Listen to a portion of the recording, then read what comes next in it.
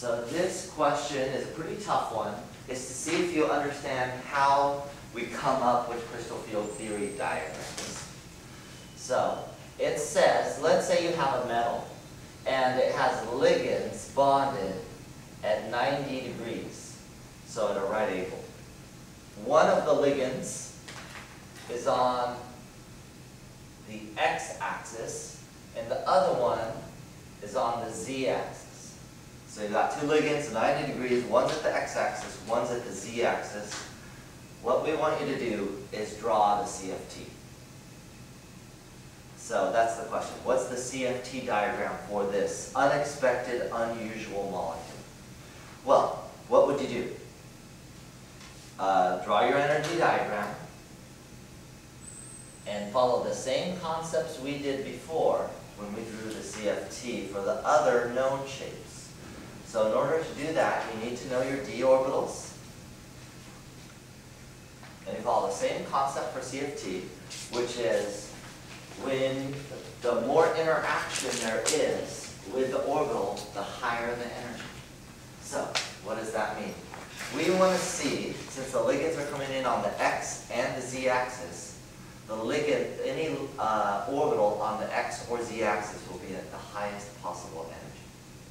So the dz squared is on the z-axis, so that'll be a high energy, and equally the dx squared minus y squared is on the x-axis, so that will be a high energy. So let me draw that out first.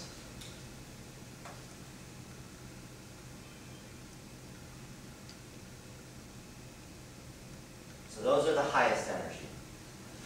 And those are the ones on the axis. Now, what's next? Well, there's nothing else on the x or z axis. However, we have one that has both an x and a z component, even though it's off axis. So this will be not a direct contributor, but it'll be slightly lower energy. And that's the dxz. Not on axis, but having an x and a z component. Or dzx, doesn't matter. Okay, finally, what two do we have left? Because there's 5 total orbitals. We have the dyz and the dxz, both having a partial one, the middle one here, having a partial z component, this one having a partial x component, so they'll slightly contribute, but they'll be at the lowest possible energy.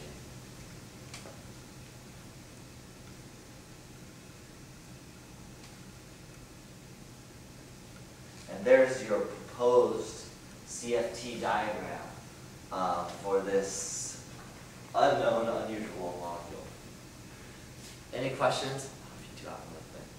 Any questions with anything here? Yeah. Oh yeah, you notice I accidentally wrote dzx. Some people do that too. It doesn't totally matter. Yeah. As long as you got the 2 letters correct.